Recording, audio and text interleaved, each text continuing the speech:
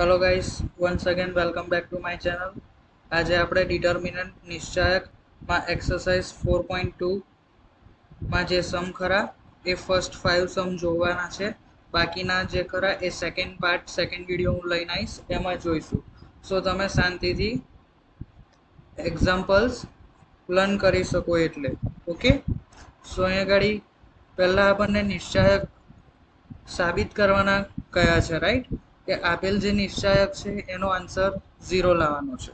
તો અહીંયા નિશ્ચાયકમાં એક્સ એ અને એક્સ પ્લસ એ ફર્સ્ટ રોમાં છે, સેકન્ડ રોની અંદર વાય બી અને વાય પ્લસ બી, અને લાસ્ટમાં છે ઝેડ સી।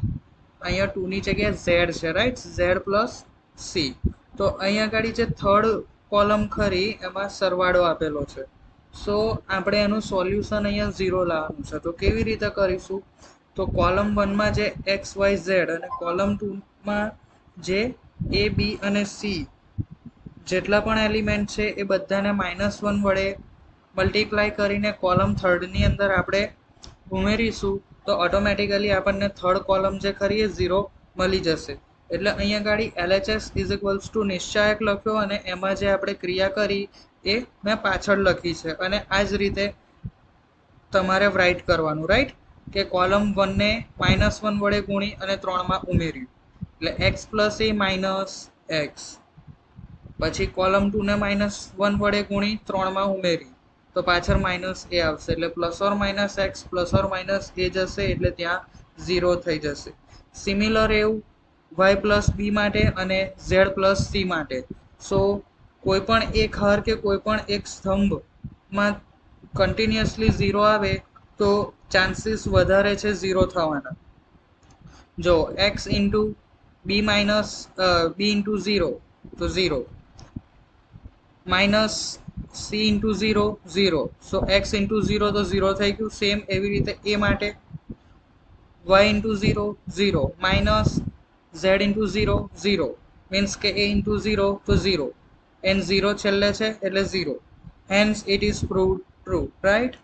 હવે નેક્સ્ટ એક્ઝામ્પલ છે, તો અહીંયા ગાડી થોડુંક લોંગ આપેલું છે, તો એમાં પહેલાં આપણે શાંતિથી વિચારવાનો પ્રયત્ન કરવાનો કે અહીંયા કઈ હર ક્રિયા કરવાની છે કે આપણે સ્તંભની અંદર, મીન્સ કે કોઈ એક જ પકડી રાખવાનું કે આપણે સ્તંભમાં કરવું છે, કોલમમાં કે પછી રોમાં।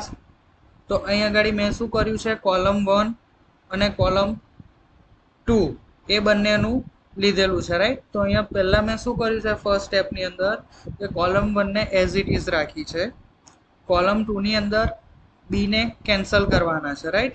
સો અહીંયા મેં શું કર્યું છે, કોલમ 1 ને 1 વડે ગુણી કોલમ 2 માં ઉમેરી છે। સેમ એવું જ કોલમ 2 ને 1 વડે ગુણી અને કોલમ 3 માં ઉમેરી છે। તો ફર્સ્ટ સ્ટેપ ખરો એ minus B, A minus C, B minus A, B minus C, B minus A, C minus B, C minus A, C minus B and A minus C થશે એનાથી। હવે કોઈ પણ ને 0 કરવાનો આપણે પહેલું કોઈ સાબિત આપી હોય કે નિશ્ચાયકને 0 સાબિત કરવાનો છે તો મેક્સિમમ હારના કે સ્તંભના ઘટકોને આપણે 0 જ લાવવાનો પ્રયત્ન કરવાનો। સો અહીંયા ગાડી આપણે કોલમ 1 ખરી એને 1 વડે ગુણીને કોલમ 3 માં ઉમેરશો તો ડાયરેક્ટલી જ ખબર પડે છે કે પ્લસ બી છે માઇનસ બી છે, રાઈટ?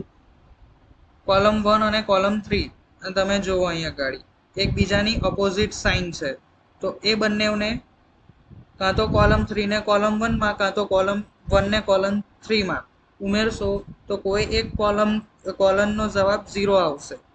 સો નિશ્ચાયક 0 થઈ જશે, ઓકે? તમને કોઈ સમજણ ના પડતી હોય તો તમે મને કમેન્ટમાં પૂછી શકો છો। હવે થર્ડ નંબરનો આપણને નિશ્ચાયક આપ્યો છે કે 2 7 65, પછી 3 8 75 5 9 86, તો એને 0 કરવો છે તો R1 મીન્સ કે રો 1 ખરું એને -1 વડે ગુણીને રો 2 માં ઉમેરો, પછી રો 2 ને -1 થી ગુણીને 3 માં ઉમેરશો।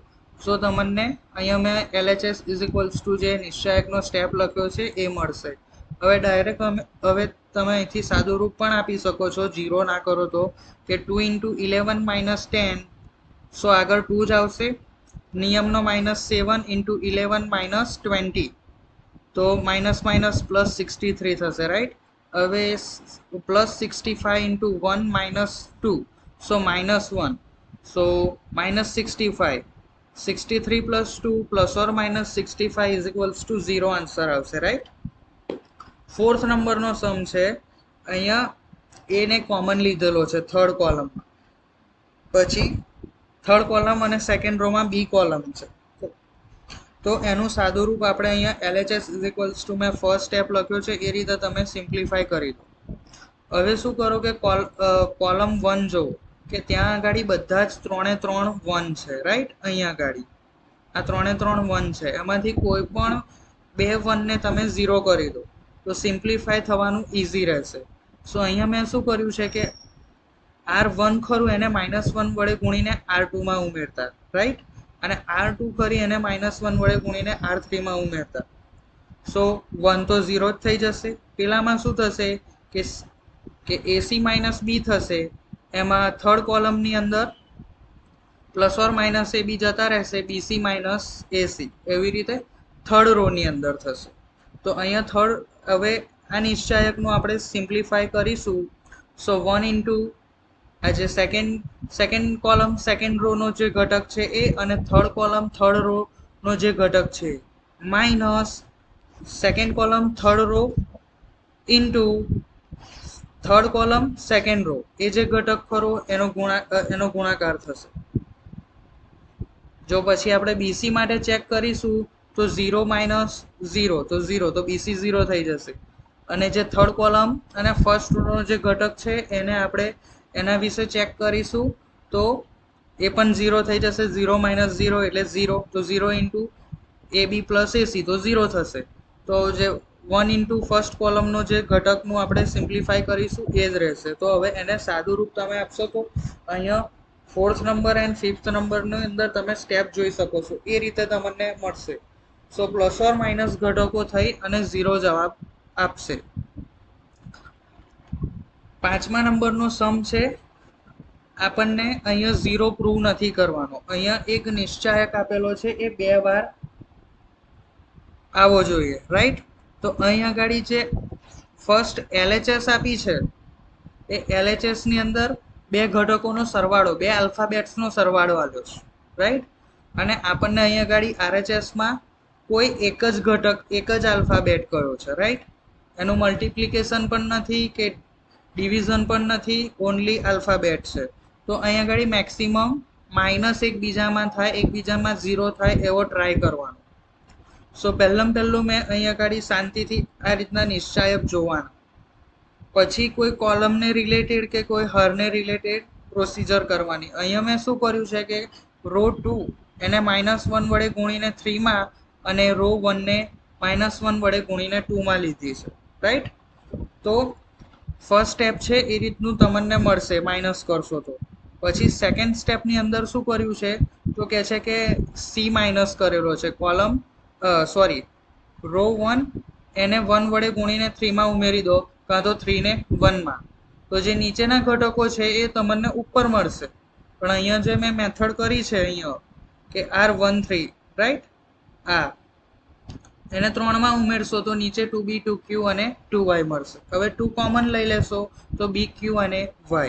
હવે અહીંયા રો 2 માં -B -Q અને -Y છે. સો રો 3 ના ઘટકને રો 2 માં ઉમેર દો. સો R3 to 1, રાઈટ. તો બે રો જે કરી રો 2 એન્ડ રો 3 એમાં તો સિંગલ આલ્ફાબેટ આવી ગયા. હવે ખાલી માઇનસ પ્લસ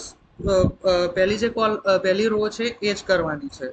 તો એમાં -1 વડે ગુણીને રો 2 ને રો 1 માં ઉમેર દો. તો ત્યાં આગળ સિમ્પલ શું થઈ જશે કે બધા જ સિંગલ આલ્ફાબેટ આવી જશે. આ આન્સર આપણો આવી જ ગયો છે, RHS આવી જ ગઈ છે, પણ અહીંયા અસ્તવ્યસ્ત હર કોલમ છે. તો એને પ્રોપર કરીશું તો બે, ધારો કે હર 1 ને હર 2 માં આપણે લઈ જઈએ તો માઇનસ નિશાની બહાર આવે, રાઈટ. આ એક ગુણધર્મ છે. અને જો રો 2 ને રો 3 માં કરો, બે વાર એક્સચેન્જ થાય તો માઇનસ માઇનસ પ્લસ થઈ જાય, બરાબર છે. તો અહીંયા મેં આવું જ કર્યું છે, એ તમે શાંતિથી જોઈ લેજો, રાઈટ. એ રીતે બે કોલમની કે બે રોની અદલા બદલી કરતા આપણને આપણો RHS મળી જાય છે. બાકીના જે 6 થી લઈ અને બાકીના છે 14 નંબર સુધીના એક્ઝામ્પલ છે નેક્સ્ટ વિડીયોમાં હું તમને સમજાવીશ. જો આ તમને વિડીયો સારો લાગ્યો હોય તો લાઈક કરજો, શેર કરજો અને ક્લાસીસને રિલેટેડ માહિતી અને કોઈ પણ જીટીયુની જોઈતી હોય તો ચેનલને સબસ્ક્રાઈબ કરી દેજો. Thank you for watching this video.